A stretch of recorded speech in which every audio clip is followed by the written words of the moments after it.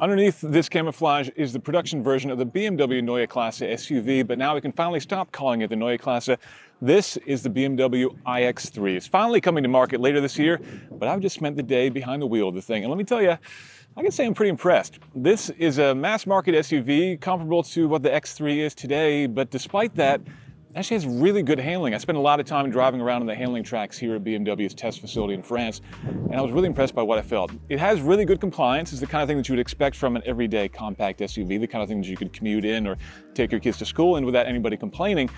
But yet the handling dynamic on the track is actually really remarkably good. There's a fair bit of body roll in there, sure, but you can get through tight corners very quickly, hustle this thing around, and it responds really well. And a lot of that comes down to what's called the heart of joy, which is the new super brain inside this thing that's controlling all the active systems within the car. It really combines everything from how it applies the power to how it applies the braking. It combines them in a really different way than we've seen anything before. Instead of working with a lot of different suppliers for ABS and traction control, stability control, BMW brought all that in-house. It's all handled by one chip, which means they can control everything really with a lot of fine detail. And the most impressive way that you feel that is actually not how you drive it, but how you stop it.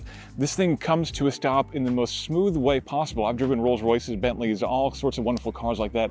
This thing stops so perfectly smoothly, you can't even tell. In fact, I closed my eyes at one point when the car was coming to a stop, and I couldn't tell when it had stopped. That's how smooth it is. That's really impressive, but with over 400 horsepower, it's also pretty quick too.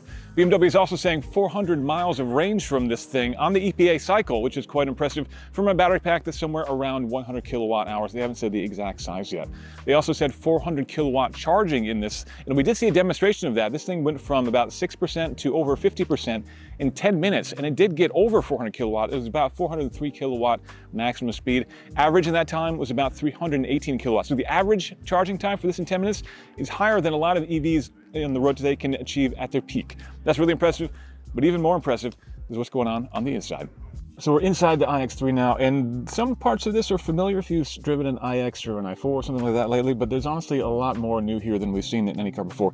Beginnings with the infotainment screen here, which is obviously a bit of a leaning trapezoidal shape, which is different than before.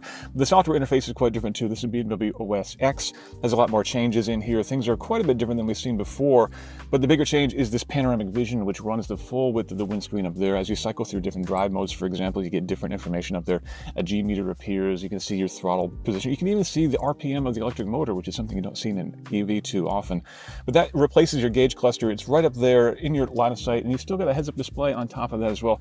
So certainly no shortage of information available to you as well. The steering wheel is also quite different too. Not only the shape, which is quite odd, and the fact that the spokes here are just kind of virtual, but we've got these dynamic buttons here which appear or disappear depending upon what mode you're in. So for example, the speed up or speed down buttons only appear when you actually have cruise control enabled. If you don't have it enabled, they just fade into black and disappear. The call button here turns green when you're getting a call, for example. So I'm not a big fan of capacitive touch buttons, but the way that BMW has kind of brought this in to make them appear and disappear is actually leaning into that functionality a little bit more than you see in other cars. But I have a tendency to hit these things accidentally. I think the way they split the spokes out will make that a little bit harder to do. We're gonna have to wait and see until we get these on the road. Now, I can't show you what this thing looks like quite yet, but you get a pretty good idea of the profile. And the shape, to me, honestly, looks as much as a wagon as an SUV, which to me is a very good thing as a fan of fast wagons, but you can make up your mind and let me know in the comments. Does this look like an SUV to you, or more like a station wagon? Either way, we won't have to wait too long to find out. This thing will be getting unveiled for real, minus the camouflage, in September of this year at the IAA show here in Germany. And then after that, it'll go into production sometime before the end of the year for a cost that is yet to be determined. But honestly, I think that this could be the EV that finally changes a lot of people's minds about whether they actually need internal combustion in their lives. We'll have to wait and see.